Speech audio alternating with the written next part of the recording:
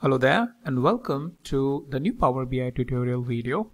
And in this tutorial video, I will show you how you can apply the condition when performing the calculations.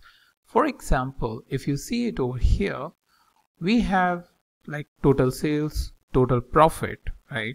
But what if in this table, we just want a particular type of sale? For example, we have these different segments: consumer, corporate, and home office. What if we just want the corporate sales as a separate column along with the total sales? Now, one way is that if we click on corporate sales, over here corporate, these values are updated. It's no longer total sales, it's corporate sales. But that's not what we want. We want this total sales and a comparison with the corporate sales. So in that scenario, what we do is we create the calculated columns or the measure using the DAX function calculate, where we can specify the measure that we want to calculate along with the condition, right? And that is something which I will show you how you can do it, because you will going to use it n number of times in your reports and dashboards. So it's very important, and see it till the end so that you know how to properly configure it. All right. And before I move ahead, just a quick information that within description, I have 3 links. One is for this data set. Second is for the all the Power BI tutorial, which is present within the Google spreadsheet. There you can search any Power BI video which I have published, and the link is present along with that, and you can directly jump on that and see it, and instead of searching it here on my channel, which sometimes it's very difficult. And then I have the third link, which is for the videos that is present, or all the videos that is on my channel, because I have Tableau videos, Click videos, Python videos, and so on and so forth. So you can quickly search any of those topics and learn it if you want to learn it. All right. So that's easily, I have made it easy for you so that you can access and find whatever you need. All right. Now what I will do is I will going to create the corporate sales column, so that along with total sales, I will have corporate sales.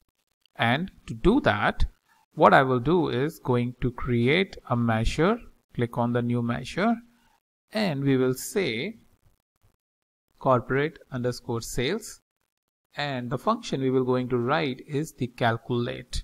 And you can see that within calculate it is asking for expression and the filter. So our expression will be sum of sales.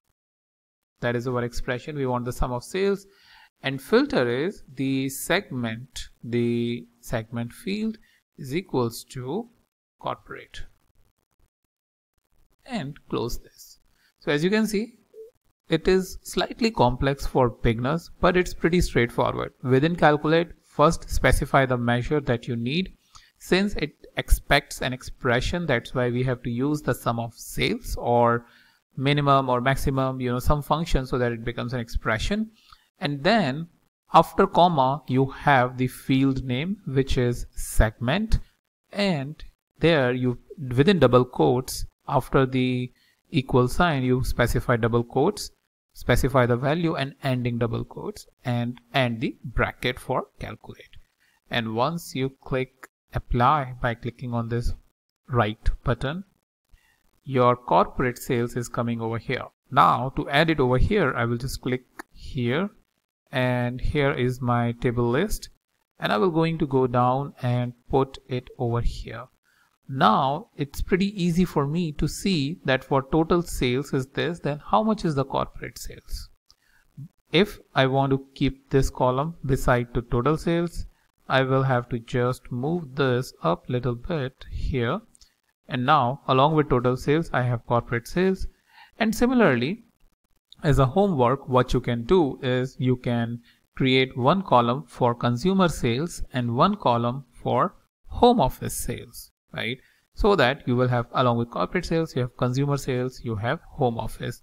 Now we will just do a quick check whether these values are coming properly or not.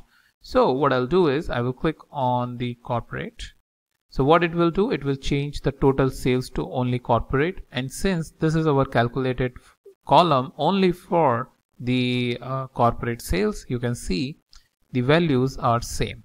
So that means whatever calculation we have done is same, and even if you see it down there, the total is same. So that's how very easily you can use this calculate function, where you can specify the expression and the condition that you need and get the output that is expected, right? So like I said, you can specify the other two parameters, which is consumer and home office as an example, or as a homework that you can do, and create these two columns within these two tables and get the output, so that by the end of this exercise you will have the complete idea how to specify the right parameters within the calculate function. So that's mainly about it, what I wanted to discuss in this video with you, and I'll meet you in the new video with a new topic.